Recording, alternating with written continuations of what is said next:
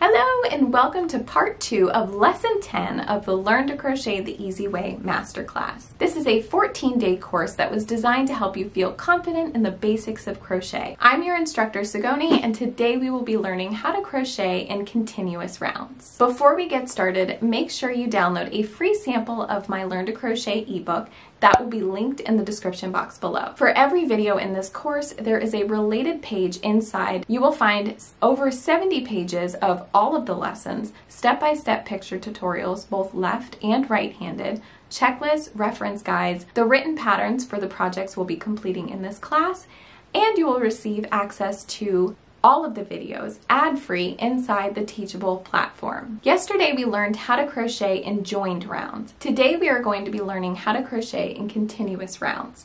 Now, if you missed yesterday's lesson, make sure you go check that out because there is a big difference between joined rounds and continuous rounds. And also, I'm showing you 2 different ways to start a project in the round. The first day we talked about the chain method. And the second day, today, we are going to learn how to create a magic circle. So that's why you want to make sure to watch both videos. So let's go ahead and get into part 2 of how to crochet in the round. Okay, are you ready to learn how to crochet in continuous rounds? If you're ready to learn, just make sure that you have yourself a stitch marker. I highly recommend these locking stitch markers because it locks in place whenever you're working. And I've learned from a painful experience that when you're using a stitch marker like this, while you're crocheting, you could easily bump it out and completely lose your place. So definitely opt for the locking stitch marker. So to begin this circle in the round, we're first going to learn the magic circle. Now in the last tutorial, we learned how to start crocheting in the round by using the chain method. For this tutorial, we're going to start off with the magic circle. So to begin your magic circle, hold your yarn against your fingers with your thumb and wrap your working yarn around these 3 fingers, underneath your fingers, and wrap it back around on top, creating this X. Now take your crochet hook, go underneath the first strand and on top of the second strand. And we're going to pull that second strand down, and then we're going to twist our hook towards us and up. And that is how you create a magic circle. And go ahead and chain 1 to secure your knot. So this is your magic circle here. And we have a chain 1 because in this tutorial, we're going to work with single crochet stitches instead of double crochet. So this chain 1 does not count as a single crochet. So we're going to place 6 single crochet into this magic circle. So insert your hook into the circle, yarn over, pull up a loop, yarn over, pull through 2. Insert your hook into this circle again, yarn over, pull through, yarn over, pull through 2. And that's your second single crochet. And I just hold this magic circle as best I can while I'm working with it. But know that this is definitely something that your hands have to get used to, and if you don't get it on the first try, just keep trying.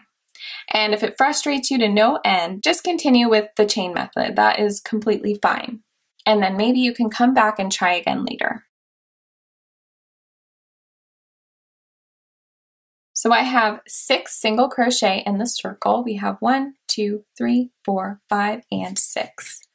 So now that we have all that we need, we're going to take the tail end, hold on to our chain 1, and pull that strand so that our circle ends up nice and tight. In the previous tutorial, we learned how to crochet in joined rounds, but for this tutorial, we're not joining, which means no slip stitching. We're just going to continue on to row 2 from right here. But before we go on to round 2, grab your stitch marker, and I personally like to mark my last stitch of each round. If you want to mark your first stitch, you can do that too. But I have our last stitch marked. It's just right on top of the stitch. And now I'm going to increase into that very first stitch. So that means 2 single crochet into that same stitch. And now we're going to increase into the next stitch and each stitch around. So because we started off with 6 single crochet in the magic circle, we should end up with 12 at the end of this round.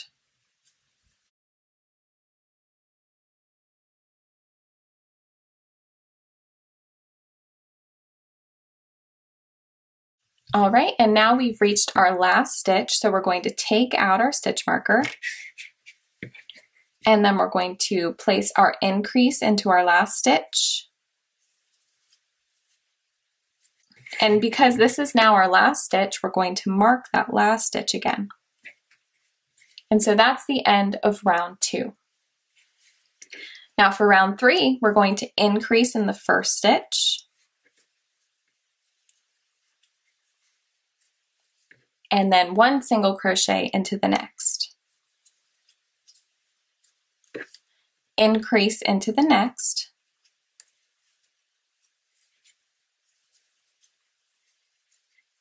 and 1 single crochet into the next. So we're just going to repeat that pattern around. Increase 1, increase 1, increase 1. And again, because we're adding 6 stitches at the end of each round, we should have 18 single crochet at the end of this round.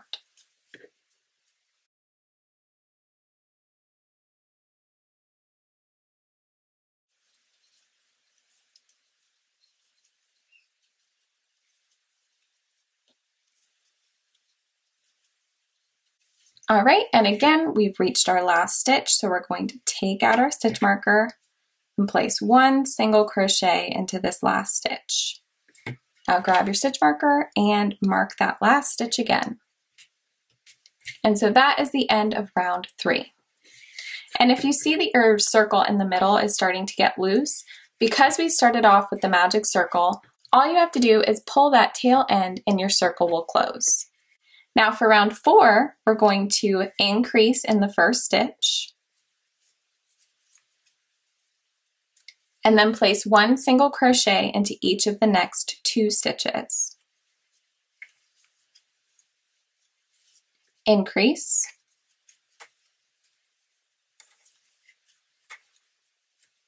single crochet into each of the next 2 stitches, increase,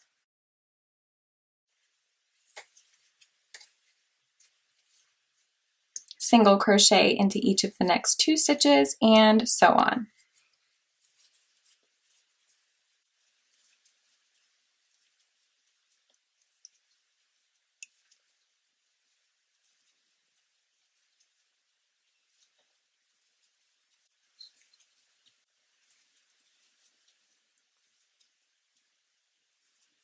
And here's our last stitch, so we'll take out our stitch marker and place a single crochet into that last stitch, and now replace the stitch marker.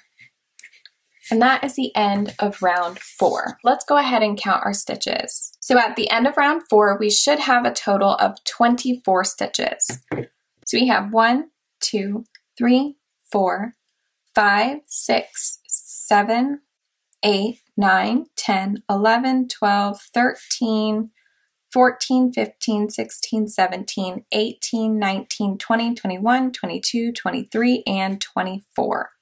So we have 24 stitches in this round, so we are good to go. So just like with joined rounds, we're going to increase the same way. The only difference is that we're using a stitch marker to mark the last stitch of every round. And if your circle doesn't seem to be flat, then go back and make sure that you have the correct amount of increases.